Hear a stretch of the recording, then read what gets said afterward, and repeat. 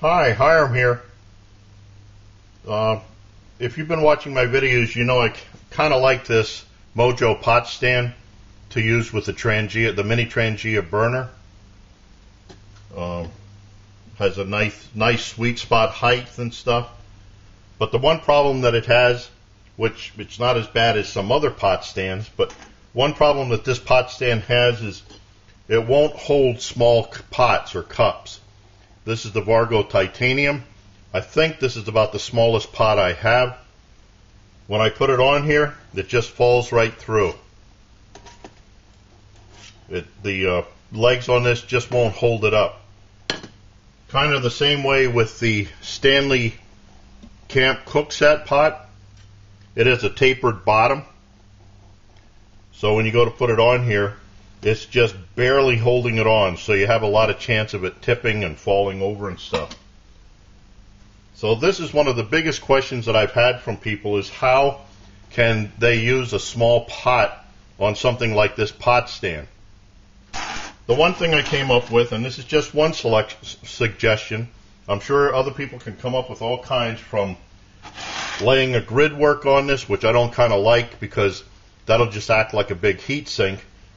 But the one thing I came up with was this. I just span the gap with 3/8 round brass tubing. You can pick this stuff up at just about any hobby store. When I bought this, I guess a year or so ago for another project, I think it was about $3.99 plus tax for this. Excuse me. So all I did with this was, let me take one off.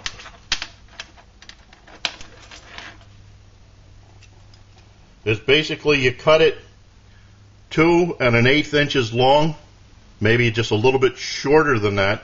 I sanded them down. But you just cut the tube, and what happens is you come over to the thing, well, you can see on this one where I measured it, just stick it on the one leg, push it all the way in, then you can put the, sorry, off frame there, just put it on the one leg and push it all the way over, and then there it'll just fit right on. So now,